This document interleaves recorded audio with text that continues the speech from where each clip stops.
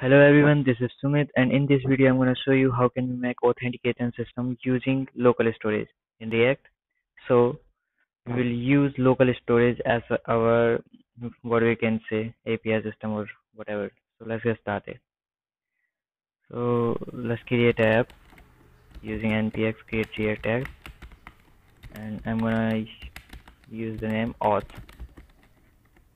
So I'm pausing the video while it's creating the app. So okay. So now it has been done, and now let's go inside the folder and let's run the app using npm start. If you don't know about how it is working and how React works, you can tell me in the comment. I can make video on that and other things. And if you will not be able to understand anything in this video, you can tell me in the comment section. So I will explain you in the next video or in later videos. So it's starting. Okay. Now you can see here we have successfully created and that. Okay. So now let's open the new terminal and new session, and from here let's go inside the source folder. There are all the necessary files are there, and let's make a directory called components in which we will put our all components. And now let's go inside the components and let's open the micro editor. Micro is an editor that we are going to use. If you want to use another editor that is something like Nano or Vim, you can probably use that. So let's import a React file, and I'm going to save this file as a main screen.js. So let me quickly done all the necessary things.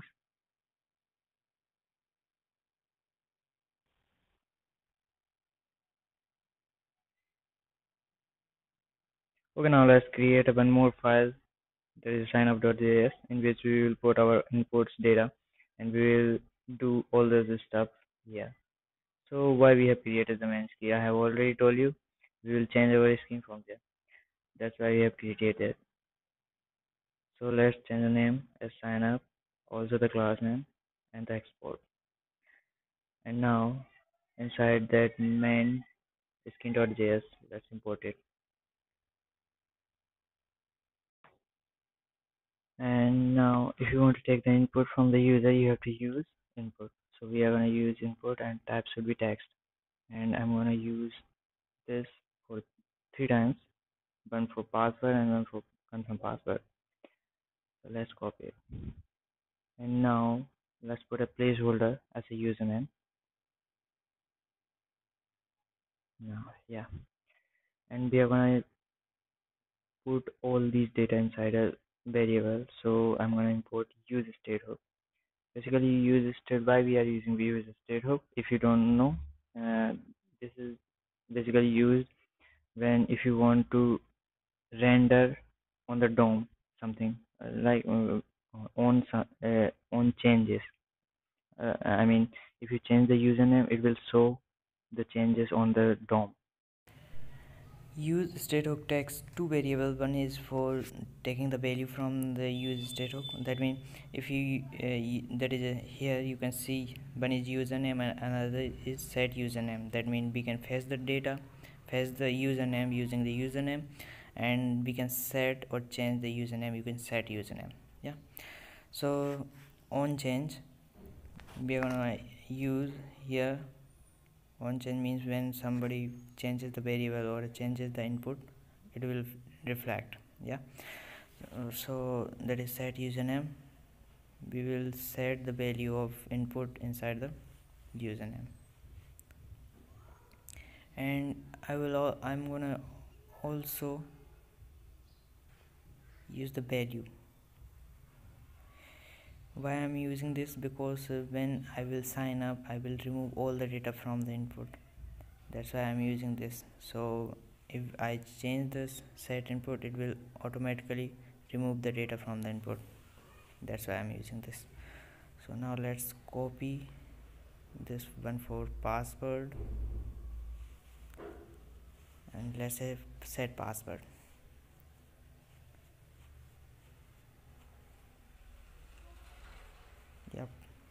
one is for password 1 and another is for password 2. And so here I'm gonna put one more option for show password and hide password. So here I'm pass type and set pass type. I will toggle the value between true and false. Yeah, that's why I'm doing that. So one is for password 1 and another is for password 2. So let's initially it is true, that means it should be a password type. So instead of this text I'm gonna use a value. So if the password type 1 is true, that means the type is password, and otherwise it is text. So let's put a button for that, and inside that I'm gonna pass this because I also want to change the text of the button, that is show and hide. Yeah, and now let's put the on click argument, and that should be an inline function, and in which I will set the pass type 1, and I want to toggle between true and false. That's why I will change it to that is not password 1. That is, if it is true it will change to false, and vice versa. So now let's open the app.js and also the app.css, and let's remove all the unnecessary things, and that is a header, and let's import the main screen, so we will be able to see the data what is going on. Yeah, now you can see here we can do both of the things.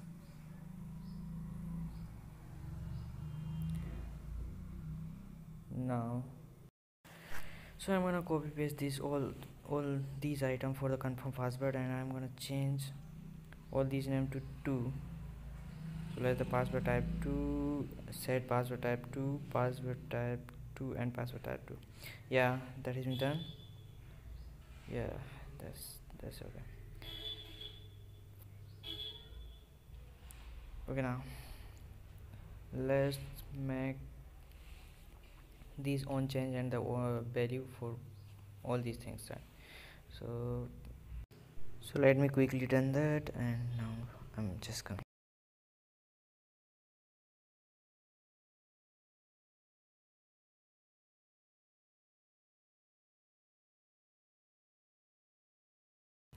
Now it's time to create a button for sign up. Let's create, let's say sign up, and on click I will call a function that should be a handle sign. Now let's define a function, and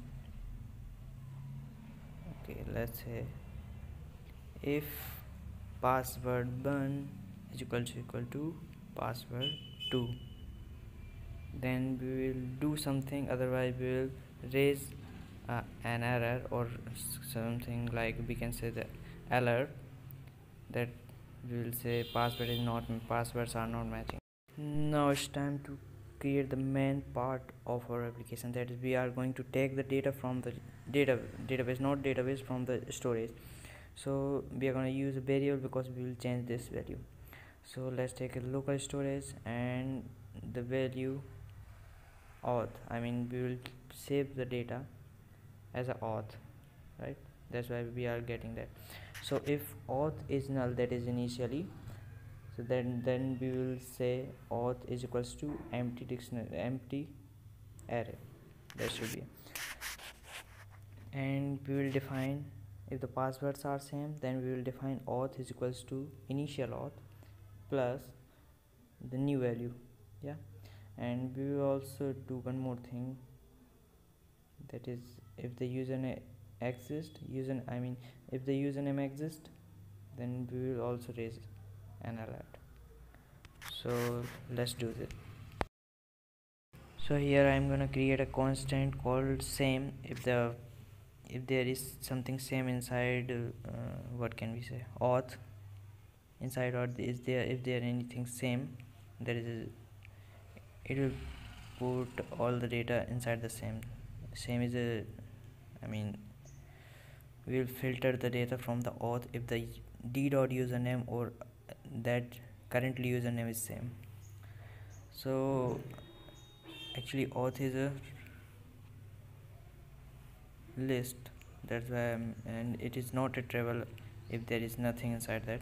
So that's why I'm putting the dummy value if there is null, if initially it is null.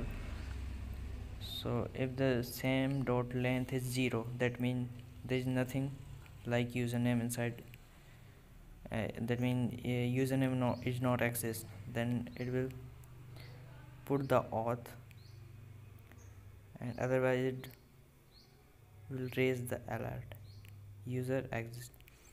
And after that I will put all the values and inside the local storage as a auth. And then I will do one more thing. I will set the username as empty and the password one, and also the password too.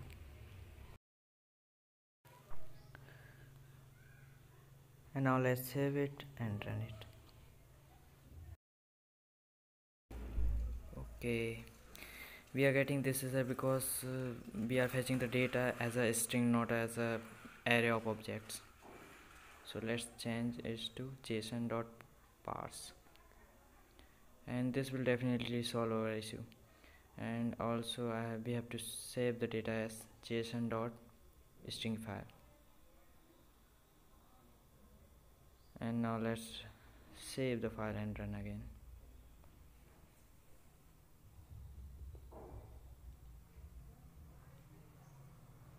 The passwords are not same.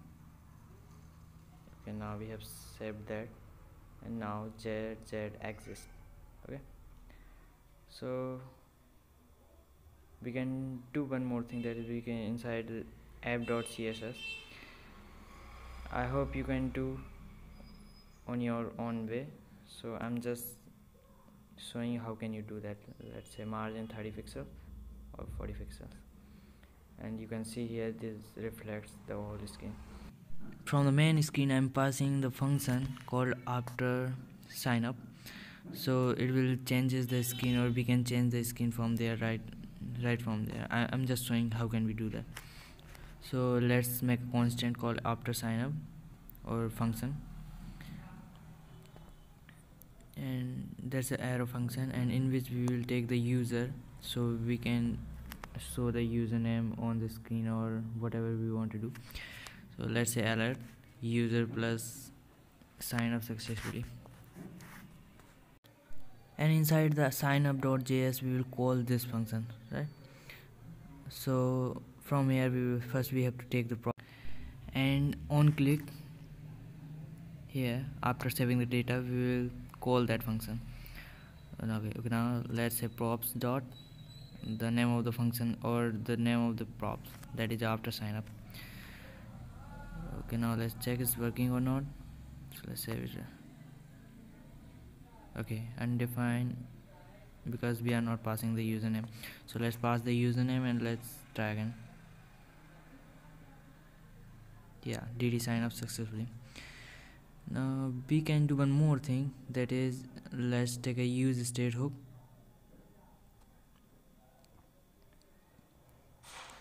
and make a variable called screen and variable, yeah, because we will change this time to time, and set a screen.